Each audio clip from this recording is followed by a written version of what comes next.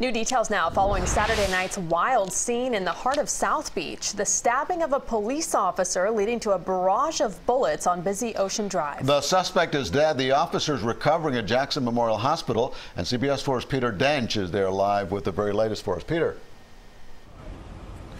Well, Elliot, and Ruta Bay officer Ricardo Castillo may need 2 more surgeries, sources tell us, because one of his arteries was cut. He's been with Miami Beach Police for 3 years, was with FHP for 4 years before that. Now, he has received exceptional service awards as well as letters of commendation and appreciation.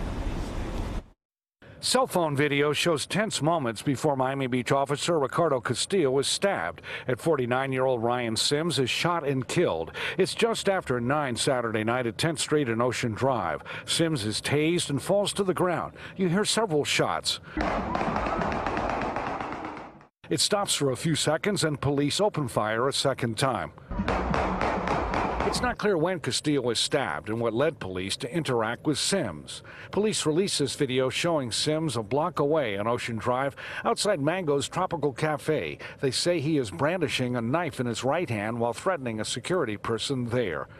I believe was handled in a very gentle and very proper way by my security, talked down into no violence. David Wallach, the owner of Mango's, says the situation could have been much worse. A person who was obviously with mental disabilities and wielding a very, very dangerous butcher knife. On Facebook, Sims's sister posted, praying to understand how this could happen to you. Anyone who knows Ryan Sims is aware that he was a gentle giant with a soothing soul. For these 2 officers to keep shooting while he was on the ground, your action is deemed excessive. But Wallach feels police acted properly. They took the proper action in preventing what could have been certainly a serious problem for anybody. On Monday, Miami Beach police officers stopped by the Ryder Trauma Center to visit. It shows support for Castillo.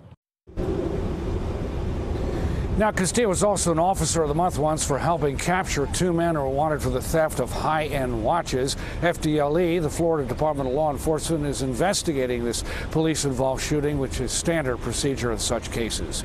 We are live at Jackson Memorial Hospital. Peter Dench, CBS 4 News.